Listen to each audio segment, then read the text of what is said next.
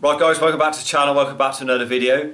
In this one I'm just going to be showing you how to fit your SRAM Force dual pivot rim brake calipers to your bike. So let's go ahead, let's run through the steps. Right, so here we have a SRAM Force dual pivot caliper, as you can see. So you've got your mounting nut on the back, that's a 5mm hex head. The longer one, like this, the longer thread is for the front brake. The shorter one, the stubbier one's for the rear brake. So that's your 5mm on there. Then you've got your brake pads. To adjust those, that's a 4mm hex head for those to adjust them, the height up and down. Then you've got your centering screw there, which is 3mm hex head for that. And you've got your barrel adjuster there for your cable. You've got your pinch bolt for your cable there, again it's 5mm hex head. Your cable goes in between, pinches up. Then you've got your lever there to undo the brakes, so you can drop your wheel out with the tyre on, like that. Because these are dual pivot type caliper, if you look at the brake pads as they come in, they don't contact in the same place, even though they're set at the same place on the arm at the moment, which is the lowest position. As they wear in, they're set, they don't touch the rim in the same place, so as the brake pads are wearing, one moves up and the other one moves down. The rim, as they wear, the pads, so you just set them different spot on the rim, so it's allowing for them to wear like that. So that's the actual caliper. So the centering screw just comes through there and pushes on the inside under there, what you can't see. That's just a final adjustment on it. And then you've got the square on that nut there, see that or not, but that's a 13mm spanner, so you can hold that nut to initially put the caliper on, and then do up your 5mm here. That just holds it in place so you can centre it left and right while you're doing that up. So let's go ahead, let's get this fitted to the bike. Right, so the first thing to do is just put the caliper on, like so, and then we'll just put the nut on the back through the fork.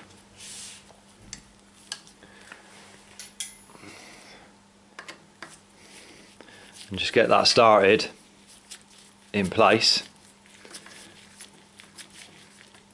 like so. So it's just biting, but it's not actually done up. And then if you just did it up like that, obviously your brakes, one side be a big gap, the other side would be touching. So what you got to do is just get the brakes centralised on there. Now what you want to make sure is you've lowered or raised your pad up or down, so it's actually going to make contact with the rim roughly how it should do. Doesn't matter if it's spot on for now, but it's actually going to make contact in roughly the right place. So you can see, all you've got to do to alter that is with your 4mm hex head, you can just slightly slacken off the nut and then just push the brakes together like so, so you can see that the pad is actually making contact with the rim, and like I said, it's roughly in the right place. Then once you've got it held in position, you can just nip the nut up again, just like I say, temporarily, just so you make sure it's in the right place, like that. And then what we can do is just using your spanner on there, so like I said, you can turn it left and right with that. So we'll just set it there, hold it with the spanner, and then we can just tighten up the 5mm behind.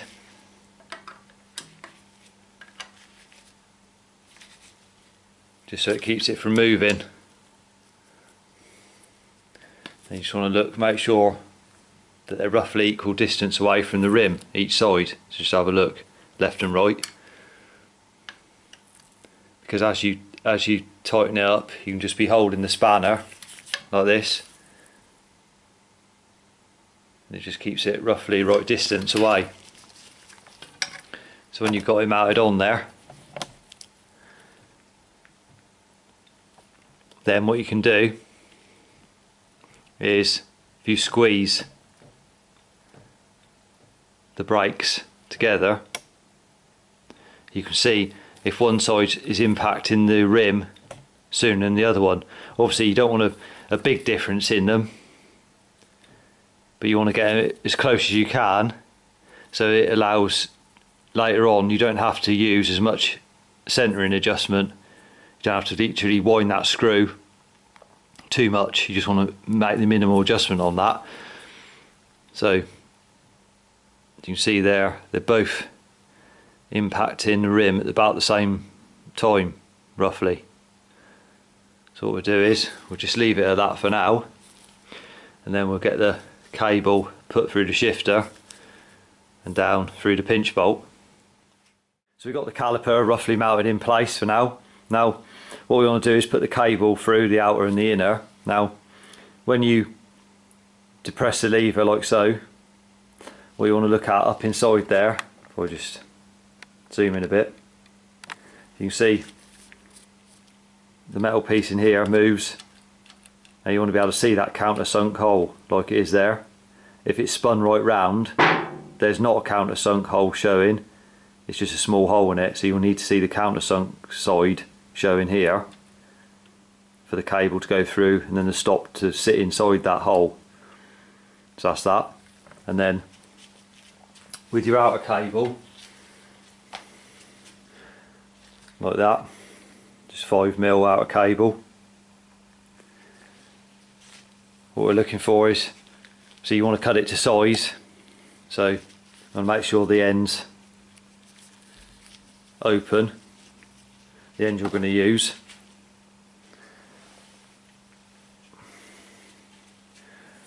Then what we'll do is you put that up inside the lever, so just goes in at the top there, just slots in there like that. Then we'll just roughly run it around to make sure to get the length. So you don't want to cut it too short, you want to be able to make sure that you've got enough there, and it's going to come in clean off the handlebars like that, under your tape where you're going to tape it at the last point, and then it's going to go into there. So you don't want it tight, because when you wrap your bars there, that'll pull down on the end of your bar tape. So you want it up out of the way and then cut it to length. So you can just hold it in, it only just sits inside there, it doesn't go right down inside that barrel adjuster, it just literally sits there. So with the barrel adjuster screwed right in all the way, you can just mark it to length there, and then you can snip with a pair of cable cutters. Right, so we marked where we're going to cut the cable. Just get your cable cutters and snip that off to length. And then when you've done that, make sure that you check the inside of the cable to make sure and open it back up again, because it could have just crushed the inside there, the piece, the sheath inside. Just open that up, and then get your cable end there, your outer, for your outer, put that on. We've already got one up inside, on inside there, that's already on there. Just put that in place, then you can just drop that in place like so. If you want to hold it there temporarily, then you can just put a piece of tape around your handlebar, just temporary, just hold it in place while you're setting everything up.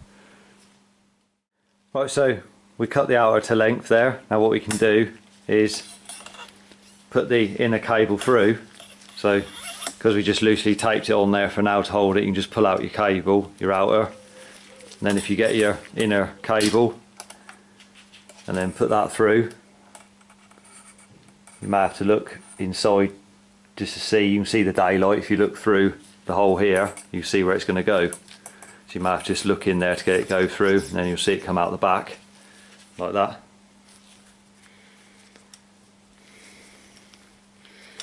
So once you've got it come out the back, then you can just put it inside your outer cable, so you know it's going to go in there like that. Just push it down inside a bit, and then put the outer back in to the lever up inside like that, so it's in. Then you can just carry on pushing that through.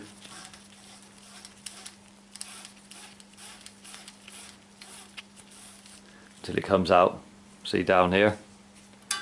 Then what you want to do is push it all the way in and make sure that it's gone up inside the countersunk hole in there.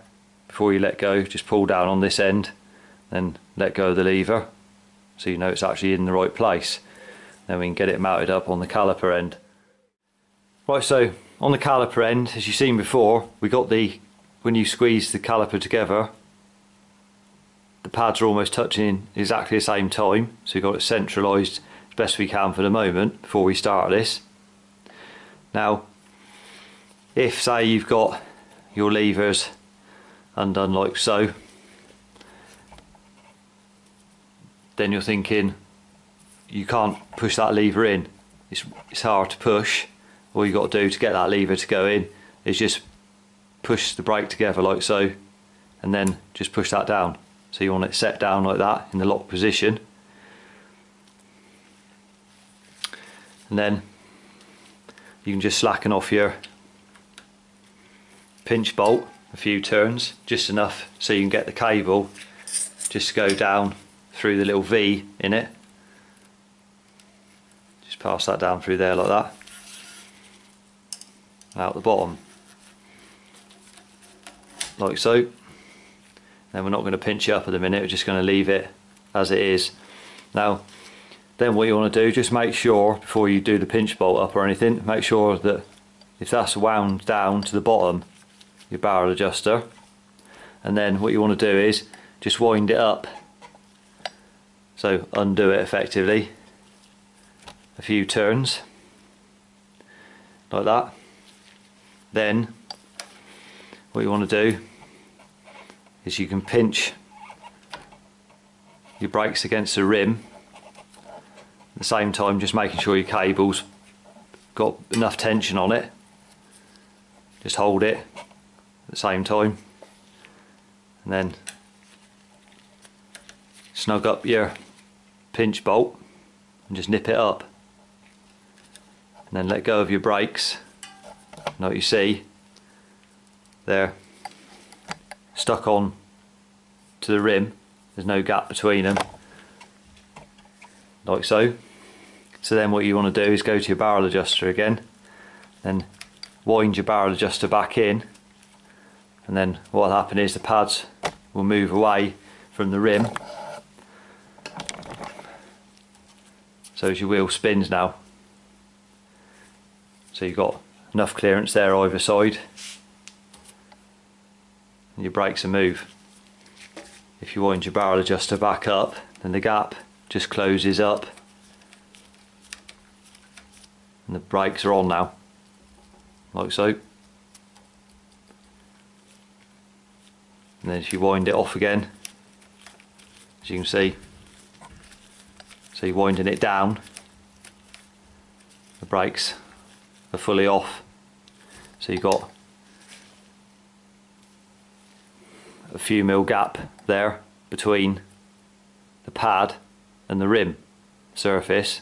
So now we've done that, we can set them up, set the pads up so they're contacting the rim right, but we've done the initial setup there, so we know we got the adjustment there easy, we haven't touched that, so we've got all the adjustment left there, so we can get it spot on. Right, 1, 2, 3. Right, so the next job is to align your pads. Now you've got the cable in place. Obviously you can see the gap. We haven't touched anything else. We just put the cable in there and then wound the barrel adjuster back in, so you've got enough gap between there and there. That's a 3mm Allen key, so that doesn't fit in there. So that's about a 2mm gap, roughly, 2.5. So what you need to do now is pull your brake and just have a look, make sure your pads are right where they're touching. You set them up earlier just so they was making contact with the rim, so we could initially set it up. But now you want to pull your lever and have a look, and as you can see, this one, the back edge is low and the front edge is just touching just below the tyre there, so that's no good. So what you can do is pull your brake on so it's contacting the rim and hold it on. If you just slacken that off a little bit, then just lightly let go of your brake just so you can move the pad. Then you can set the pad how you want it on the rim, and then clamp your lever again with your hand so as it's tight so the pad can't move, and then just nip up that 4mm. As you nip it up, just make sure that the pad's not moving as you nip that up. You only want to nip it up to start with, like I said, because sometimes you can be doing that up here, 4mm, and the pad can be rotating as you do it, so you just want to nip it up. So undo it, let go of your brake a little bit so the pad moves, then you can set it where you want it, and then hold the brake on, and then just nip that up initially, just nipping it, and then let go of the brake. Then what you can do to fully tighten it is hold on to the pad to stop it moving, and then you can feel if it's moving or not when you do up your brake block. You can just feel if that pad's moving at all, because sometimes they move. So you can do that both sides. You can set up both sides so it's contacting the rim. You don't want it too near the top, you don't want it right down the bottom. You want to try and get it in the middle if you can. Some people set them higher one side and lower the other to allow for the wear on the brakes. So if you want to do that, you can. So if you want to do that, then what you got to do, you can set up the right brake pad lower on the rim and the left brake pad higher on the rim. So that's one way of setting them up if you want to do it like that. It's up to you. So now we've set up and we know that the brake pads are contacting in the right place. Then what you do is you can look, what I'll do is I'll exaggerate it just so you can see what I'm talking about. You can see that I've just moved it because we haven't obviously fully tightened the mounting bolt yet, so I've just pushed it over out of the way. But as you can see there, as I'm braking, the tyre's moving because the wheel's moving side to side, so it's being forced over. So one pad is touching the rim before the other one. So what you want to do, like I said, before we tighten up the actual mounting nut on there, is move the actual caliper by hand. I can move it easily by hand, left and right, as you can see. So you want to move it and then try it again and see. You want to get it so they're both contacting at the same point, so the tyre, so there's no movement in the rim. You've got to look at the rim close sometimes to see, because when you're braking hard, obviously it's forcing the rim one way or the other if they're not centralised. So you can centralise it without even touching that at all. So when you're happy with that and you can see they're both contacting at the same time, then you can go ahead again using your spanner on the nut on the square there at the back just to hold it in position, stop it moving. Or you can hold your brake on and at the same time get your hex head, and then through the back there you can tighten up your nut at the back like that, so as the rims, so as it's being contacted square. Right, so once you're happy with the alignment, you can go ahead and torque up your mounting nut. So that's between 6 and 8 Newton meters on that. So torque that up. Then we can go ahead and snip the cable to length. Now we're happy with the setup. Right, so we can snip the cable to length now and put a stop on it.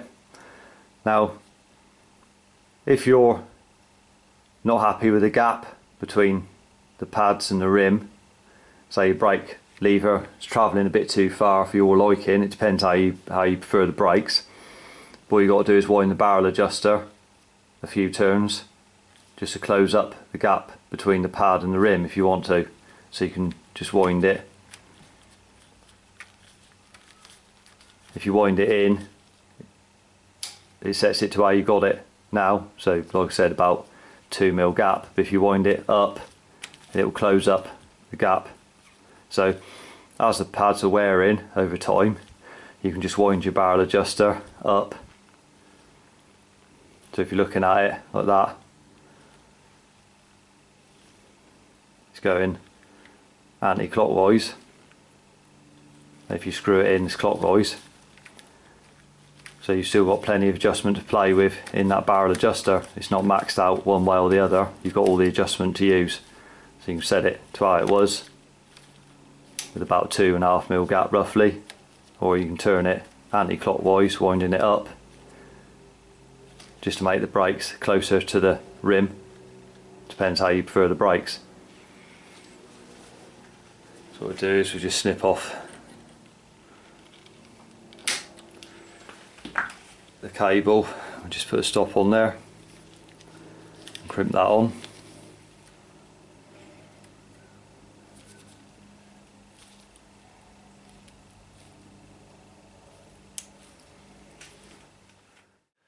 Right, so the purpose of the centering screw on the top, or hex head as it is in this case, is to micro adjust the distance between the pad and the rim braking surface. So if you need to make any fine adjustments, you can use the centering screw.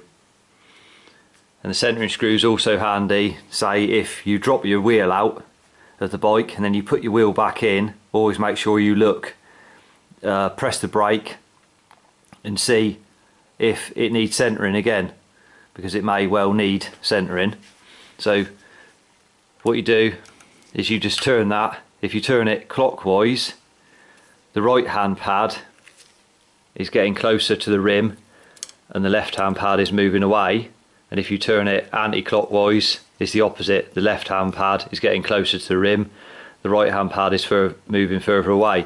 So you can just make very small adjustments to get it dead center, so as they're both touching at exactly the same point and the rim's not being pushed left or right.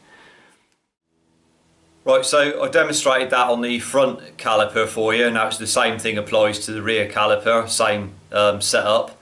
So all you've got to remember is for the rear brake is make sure that when you're running your outer cable from the shifter to, say, by your head tube there, you've got to remember that when you cut that cable to length, the outer cable, make sure that you steer left and right fully before cutting the outer cable to length. So just bear that in mind for the rear brake. So if you found the video helpful, remember to give it a thumbs up, subscribe to the channel for more cycle related content. Till next one, ride safe and I'll see you then.